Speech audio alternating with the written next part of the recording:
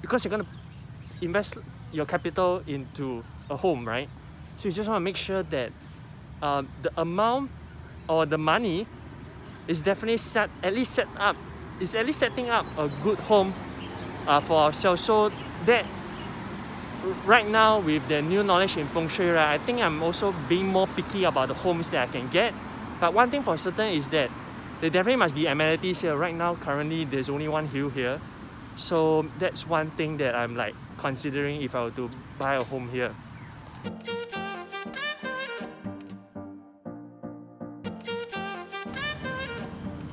Okay, it's really hills all the way. So today I am visiting dairy farm residences. While walking up, right, you definitely see that since the road is coming down, so there are hills here already. Hills and water are fundamentals of Feng Shui. So I'll just be walking one round around this whole area, which I'm actually reaching soon. How I got to know about dairy farm residences was more of I was just standing outside at a bus stop at Orchard Road. So there was this little mini bus that came out, and I decided, hey, why not? Because the area that I stay doesn't really have hills or water. So I decided, hey, why not let's focus on a home with a supportive environment. So that's why I head over to these dairy farm residences. I'll still be putting in more snapshots of the whole assessment. So this part is about going around the whole building, the site, right? And just to take note, when would the building be most likely ready. So I'm just standing in front of this board.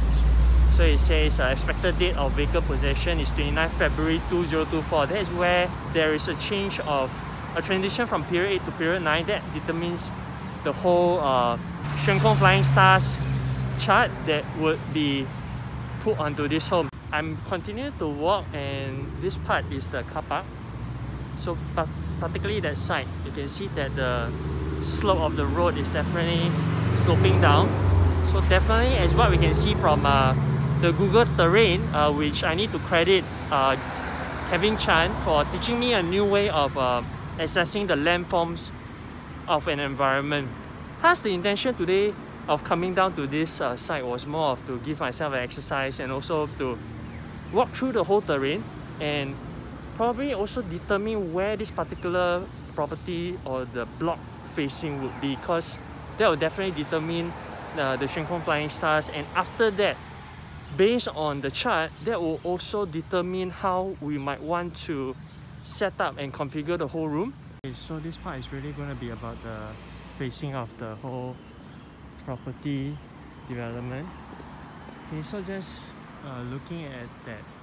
So this front part, that part is the hill, right? So this front part is all going to be all the swimming pool, but the homes is going to be more on that side, right? Because if you just take a look, maybe the shorter buildings, right, in height, they'll be around directly this place, whereas the taller ones will be probably at around that area. Now, as I think each building will still have its own facing, even though on the whole general level, I don't think it's really facing over that side, because you know, it looks a bit odd to look over into the courts of that German school. Okay, so you'll either be facing this side or across to the side. But as just now I mentioned, there's one substation there, so I think the whole facing will be more of facing to this side. That's gonna be on the whole property development, whole project. But nevertheless, what still matters the most, I think, will still be the individual facing of each block. Then find the corresponding either period 8 or period 9, because just now it was mentioned that the expected home occupancy would be probably in 2024. That's where period 8 and period 9 transits.